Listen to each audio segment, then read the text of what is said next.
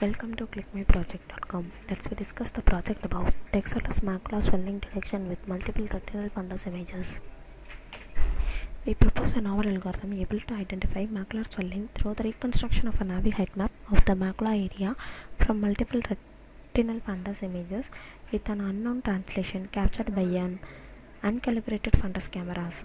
The reconstruction algorithm is divided into three phases: pre-processing, registration, and navi height map reconstruction. First, the fundus images are enhanced to remove background information and reflections from the low fiber layer. This step also enhances the microstructure in the macula area.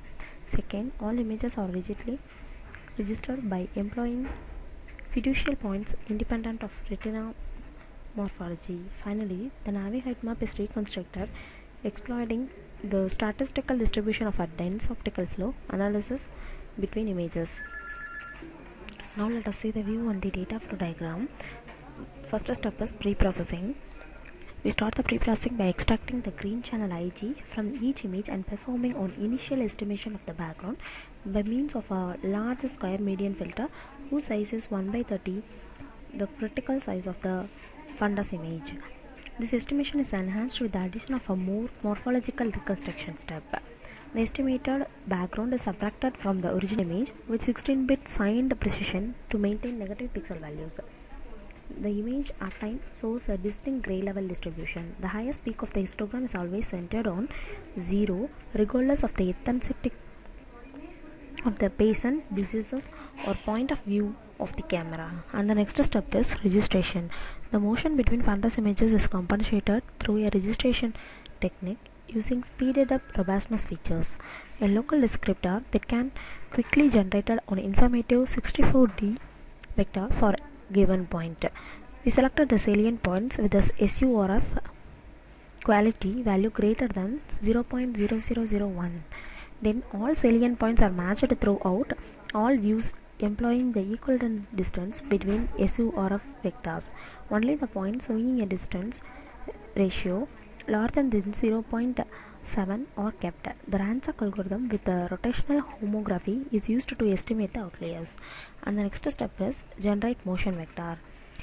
Generate the motion pattern of the given fundus images are calculated. And the next step is reconstruction. Reconstruction of the macular shape is based on the fact of the most of retinal structures have a very small height, less than 0.8 millimeter in comparison to the planar size of the retina. Hence, the rigid registration allows a nearly perfect alignment of most of the areas apart from the ones closer to the camera, that is called the blisters.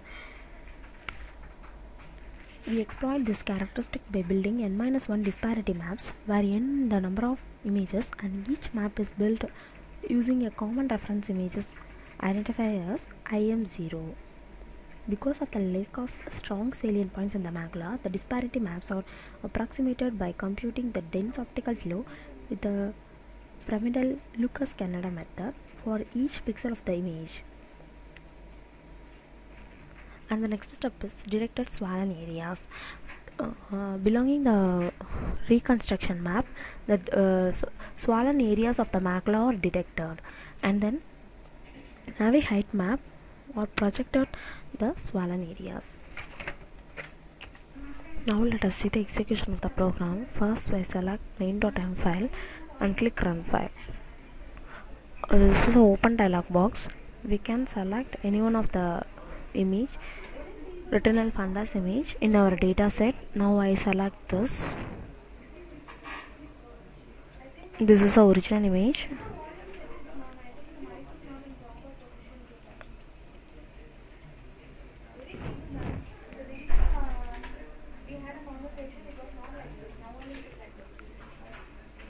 This is a green channel. This is a pre-processing step. Only green channel are extracted and the vessels are extracted and displayed here. The next step is finding the background estimation. Only the background are estimated. And the next step is blister area reconstruction. Original blister area are identified here. And the next step is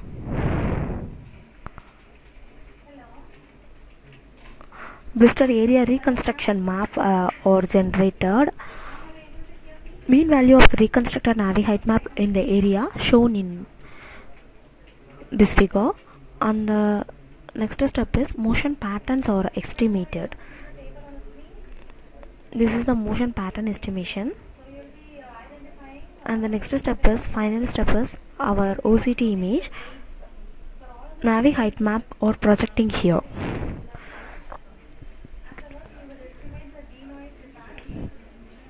This OCT image having nothing the swollen, so the navi height map projected the same, not a high position.